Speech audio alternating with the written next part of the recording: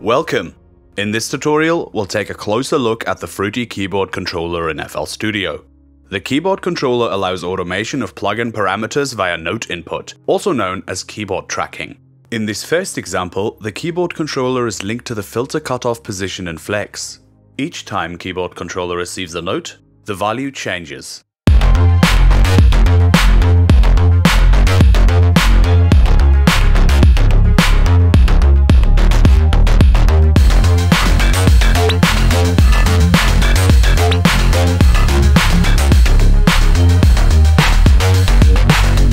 So let's find out, how would you go about creating automation like this? First, we'll link the controller to the parameter that needs automation.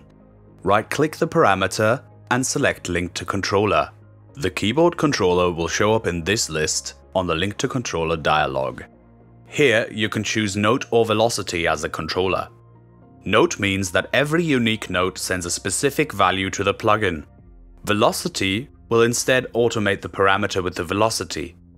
We'll go with note here. See how the master filter knob changes position when I send notes to the plugin? If I play any outside the range indicated by the highlighted keys on keyboard controller, Flex does nothing. You can shrink or extend this range by clicking in the note name area at the left or right edge of the range, and then dragging left or right.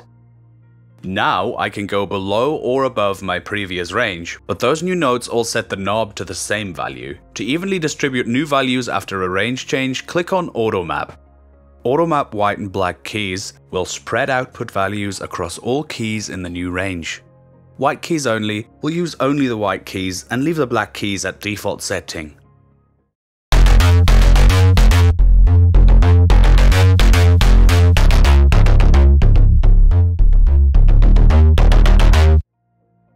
The interpolate options will smooth out the values you've set for all notes or white keys across your range.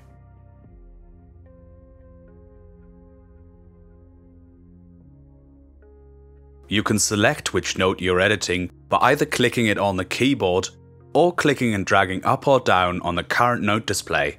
Change the value slider to edit the value the linked plugin receives when that note is played in keyboard controller. Notice how the filter note dips every time I hit C#6.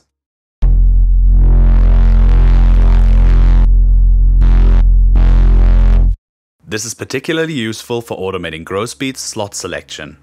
Right-click the slots on Grosbeat and link the controller to it. Now it's just a matter of making custom value adjustments to make the slots you need playable on your keyboard or from inside the project.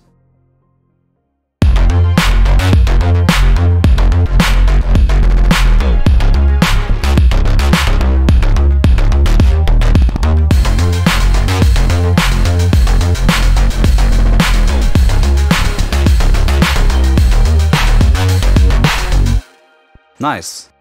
Let's talk about the note off value. This is the value the linked control will return to every time a note is released. Set it with the slider next to it.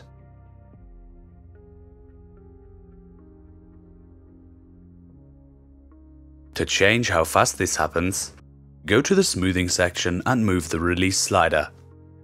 Down is instant, up applies up to 1 second of smoothing. The attack slider, on the other hand, sets the speed at which output values can change from one to the next.